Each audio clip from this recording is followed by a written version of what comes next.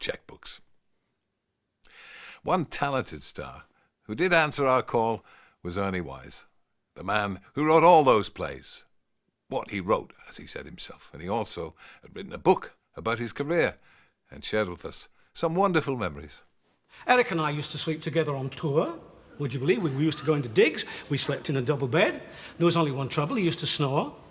He used to keep me awake all night. But I cured him. Yeah. Yes, one night before he went to sleep, I gave him a big kiss, and he never took his eyes off me all night. You took an awful lot. We were just saying earlier on today, it's not everybody would want to be a straight man because you took an awful lot. The short, a lot of beating, hairy legs, and the stuff about the wallet, the bank on fire. Oh, that's not true at all. Better watch it. No, that's not true at all, actually. Yeah. No, well, I'm Yorkshire, you know, yeah. Terry, and I'm keen on money. Yes, I always have been. I've always been very, very careful. I mean, I started off in show business. Work in the working men's clubs, and I used to arrange for people when I was on the club to throw pennies onto the stage, and then I used to do my clog dance, and they used to throw pennies to collect them all, and the more I clog danced, the more I got the pennies. Then I got sort of shouting out, "Throw silver," and I used to do that. That's how and I used to take that money home, and I used to stand it in the corner of the pantry, all the pennies. There was a big stack of them. You must come round to my place, I'll show them to you. Now, you're 26 years of Morecambe and Wise, really at maximum popularity. I know you had a long time when nobody wanted to know. Oh, absolutely, like the other day. No, 47 right now, you're like now.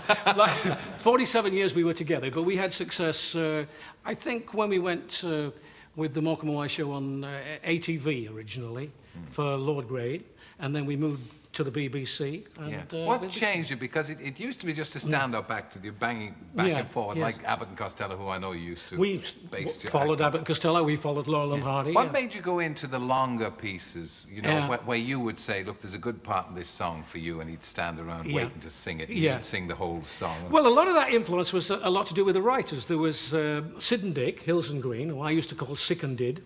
Yeah. And then there was Eddie Braben, and because he was the one who started with all the plays what I wrote.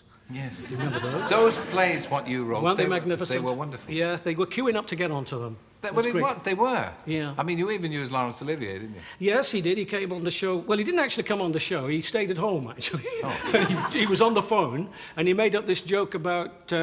I asked him, I said, would you come on the Morecambe and Wise show? And he said, Chinese laundry here. That was actors' comedy. That's what he did. And what about Ralph Richardson? Ralph Richardson, yeah. Well, he never knew he did it. I don't think so. I went to see him. I went to see him to his house in Hyde Park, and he said hello, you know, and he towers way up there, and I was down here, and I said, Mr. Richardson, would you like to come on our show? I'll write a play for you.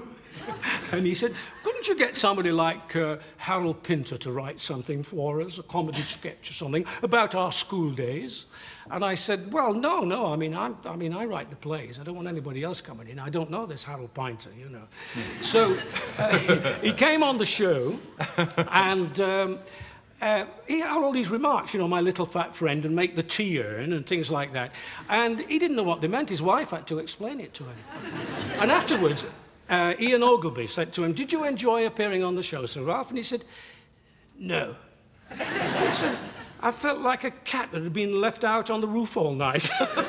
Because he got Eric and I at him, you know, like this. We were going hammer But all the stars, though, the really big stars we did. Yeah. Old Beatles, Penelope Keith. Andre Previn. Andre Preview. Andre Preview. We gave him a hard time. Well, we gave them all a hard time. Well, he gave us a hard time, really. What happened was we were going to do this number with the piano. You remember the famous one. And when it came to do it, we said, next Tuesday, okay? And he said, yes, I'll be there. And I said, where are you going now? And he said, oh, I'm going to Los Angeles. This was like on the Saturday. I said, we've got the full orchestra booked and everything. And he went to Los Angeles on the Saturday. He came back on the Tuesday morning. And I said, well, how did you learn the script? He says, I learned it in the car. I had a torch and I read it in the back of the car, coming from the airport. And he knew it better than we did. I'd like to see you do a situation comedy. Yet it would be nice, wouldn't it, if we could get it? I mean, Eric and I tried to do situation comedies through the years, but we never did. I mean, we tried to lengthen the shows. We used to make those film bits and things like that, and we used to do the sketches, well, the flat sketches. We tried to extend those, but we never could actually do a complete half hour because somehow we couldn't find anybody to write us a complete logical half hour, like those wonderful Fools and Horses. Yeah. But I still think you should try and do it. What, me? Yeah, because I think you're a very good actor.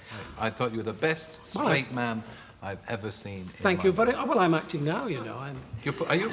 This is not you. No, this is not me. I'm an actor.